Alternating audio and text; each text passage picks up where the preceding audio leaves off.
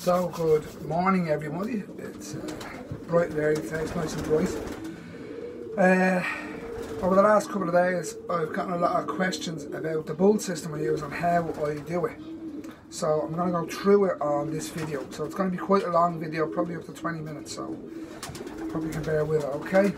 So the bull system we all use it is for, it started with bull boxes. Some people use a single pen, and what I would term semi-bull is they put a hen in with the cock until she lays eggs and then they float the eggs. Perfect.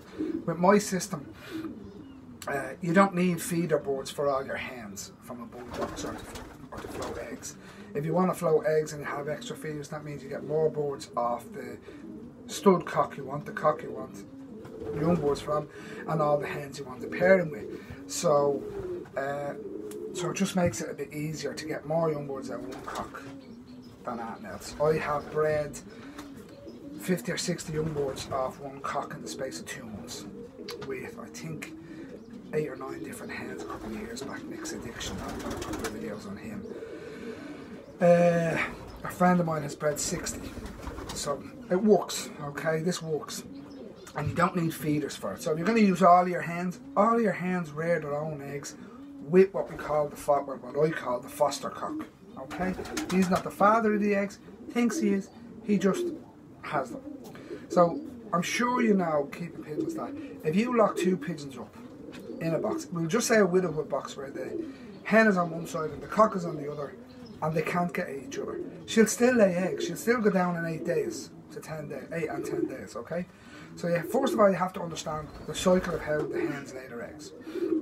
It is an 8-day cycle, so from day 1, a hen in good condition will lay on day 8 or first egg, and day 10 or second egg. And that's not always the case. Some hens are a bit longer. That's about you knowing your birds and what kind of cycle. But in general, for the most part, it is day 8 and day 10 if the birds are right, or day 9. It can be day 8 or 9. So we'll work with that principle that it's day 8 or 9 for the first egg. Okay. Second thing you need to know is pigeon eggs, or bird eggs in general, but pigeon eggs, as we're talking about pigeons, are fertilised in the hen on day 4, 5 and 6 after pairing. So when day 1 comes along when you mate them up, day 4, 5 and 6 are important for fertilising the eggs, and the rest don't matter. The hen will lay fertilised eggs as long as she's fertilised on those days, okay? So the next thing you have to do is you have to prepare properly and make sure that your pigeons know each other that are going to be mated together with the bull cock. So for example, if you have, in my case, I would normally use 8 hens, okay?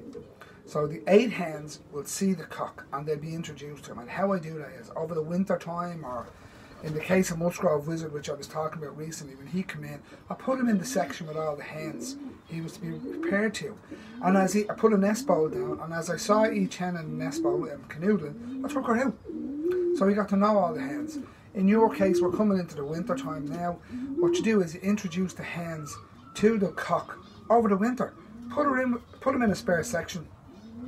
Put each hen in turn for 3 or 4 days. She won't lay eggs once you remove her after 3 or 4 days, it'll be fine. And then they'll know the cock. So when it comes to springtime and bulling them and getting all his young birds, there won't be any issue with him fertilising the hens. They'll know him and they'll happily go down for him. He'll saddle, pass the sperm, Bob's your uncle, we have fertilised eggs. Okay? So, let's go through the system. So I'm going to use this system and I'm going to talk you through using 8 hens, just so you can overlap it, okay? So, we're going to start with a Sunday morning, just because it's Sunday. Everybody's whatever. But whatever day you start, it doesn't matter. Whatever day you start is day 1. I'm going to pick Sunday just so we can count days and we can name days, okay? So day Sunday. Today is Sunday and we have 8 pigeons. Your bull cock is in the section on his own in preparation. You go in to your hen section and you take your first 4 hens that you want young birds from with him, and you put them in with the first 4 cocks that they're going to be paired to. So any widowhood box will do. Any box where the hen is locked inside and the cock is on the outside and can't actually saddle her is perfect. You must be able to feed and water the hens in the box. That's important because they're not getting out. People don't want to let their birds out, or some people don't like locking their birds up for a few days. I have absolutely no problem with it. I don't think it does them any harm. If you want to, you can give them extra vitamins and supplements, whatever you want in the box if you need to. I tend to give the birds calcium that I get from the chemist for osteoporosis in the water a few weeks before pairing up. Okay. So day 1, hens go in the boxes. Yeah. Excuse me. Day 1, hens in boxes. Hens go in the boxes day 1. They're fed and they're watered in the boxes with what we call the foster cocks. So these cocks are going to rear these eggs. So hens in day 1, 2 and 3, we do nothing. You just leave the hens there with their cocks. They feed and water in the boxes and they're left. It does no harm. In fact, I don't let any of my birds have their eggs without knowing who the sire is. If, for example, I have a pair of stock birds and the hen goes down sooner than I expected her to before I've removed her, I'll remove those eggs as well. I don't want those eggs because any cock could be the father of those eggs. I don't like that. I want to know who is the father of my eggs. Okay? My young ones. So, day 1, day 2, day 3, hens are just sitting there with their cocks.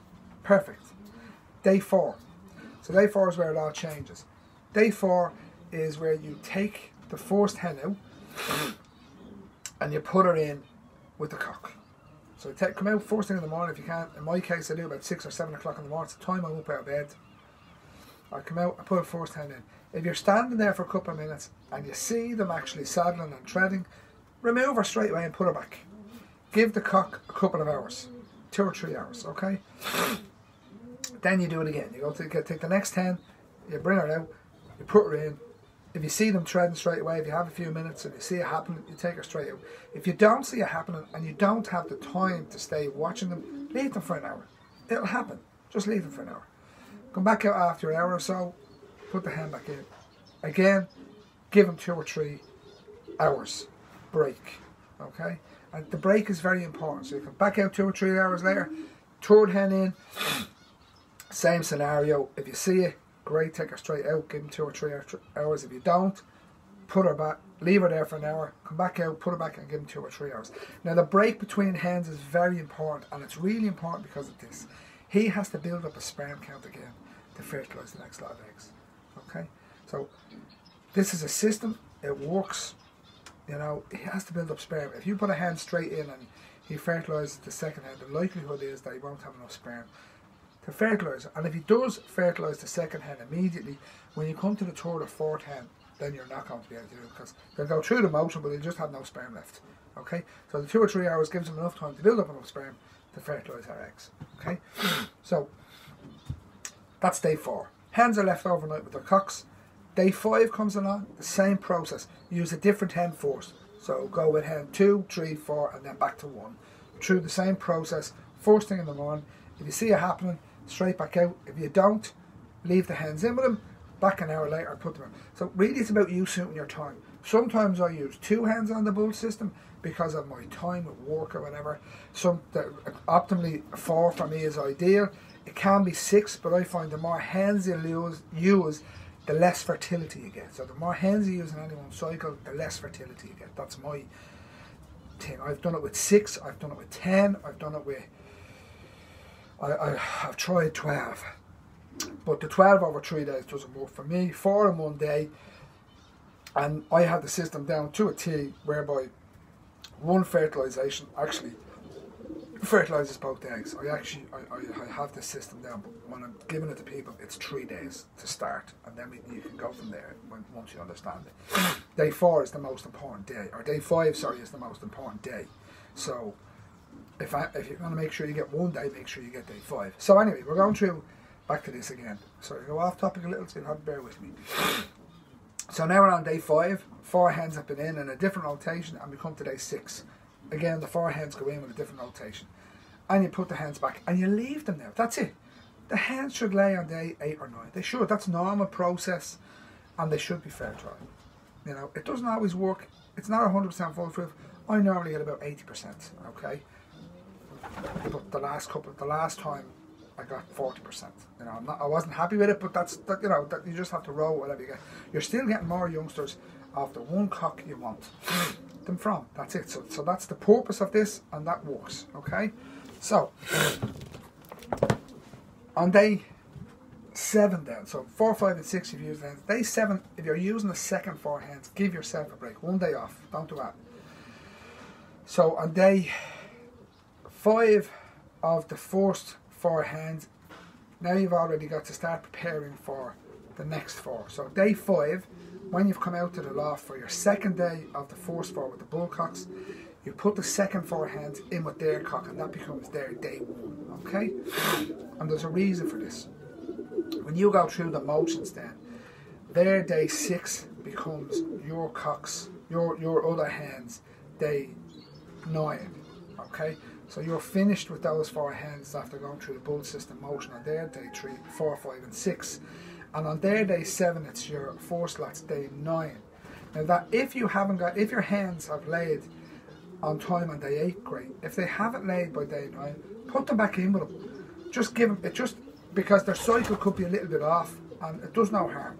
They may lay on day 9 then that evening, but if they don't and they don't lay till day 10 or 12, you're still going to get fertile eggs. Okay? Pigeons can hold sperm for a couple of days. Hens can hold sperm for a couple of days. So if they're fertilised, they can hold sperm for up to 48 hours. I've done the reading, this is what it says.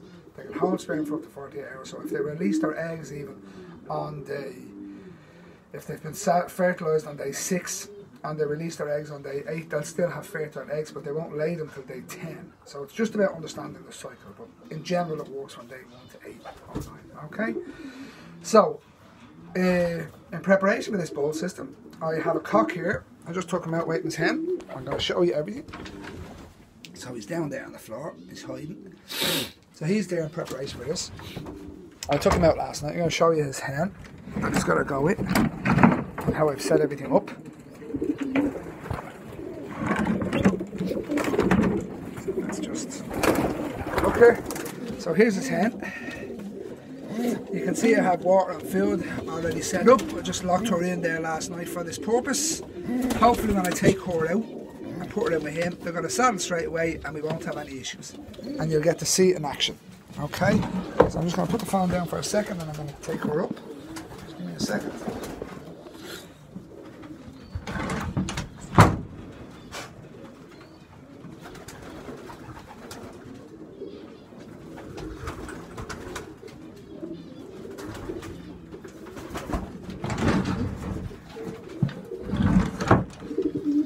So here she is. I'm going to put her in. She may do a poop as hens are wont to do, and then we'll see if this works, okay?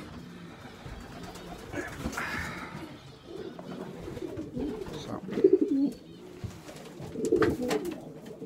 here we go.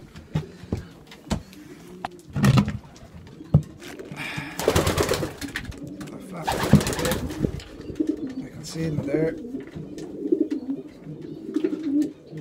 Obviously see she wants to tread them, so if they come down and tread, great. If they don't, they don't. But she has to come down to him.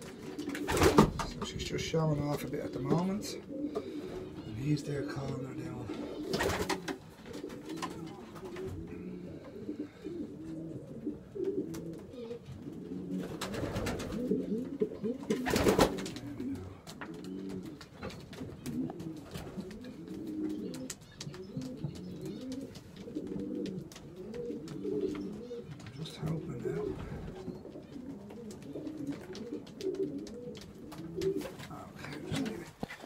I thought that would have gone a bit more smoothly, but you guys know the process. They'll go down, she'll saddle, he'll saddle, and then you remove the hen. You know what they do. Like, we've all seen it, we all do it. I thought that might have worked. It would have been brilliant for practical reasons. So you just put the hen back when she's been saddled, and that's it. It's very easy.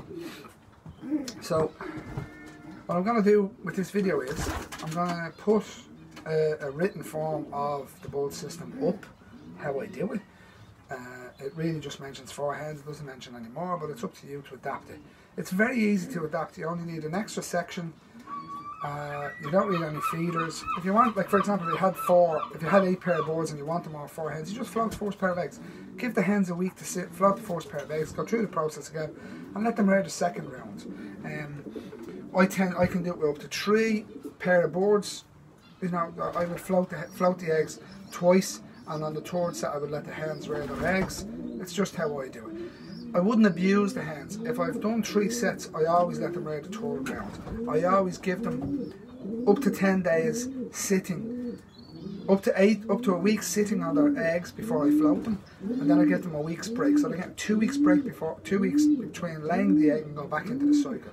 The week's break brings them back into their own cycle, brings them back to the start. They're not brooding looking for young eggs. That's just how I do it. I think that the least I've left them is 4 days.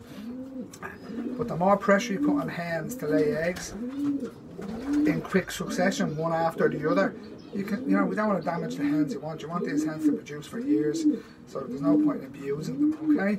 So that's pretty much it. Any questions, any comments?